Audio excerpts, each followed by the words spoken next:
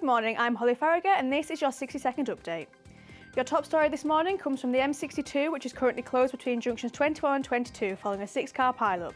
The accident caused by snow and ice on the road has resulted in complete chaos on Salford roads this morning, with delays of up to 25 minutes and longer. The final UK 2070 Commission's report has been released today, which shows that the country has one of the most regional imbalanced economies in the industrial world. It found that London has double the national average of GDP. We'll be giving you more updates on this throughout the day. Police have launched an investigation after a man's body was found on Parrin Lane in Monton during the early hours of Friday morning. Though the police are investigating, there is no suspicious circumstances. That's all from me. Gemma Gosden will be here at 12:30 with your next update.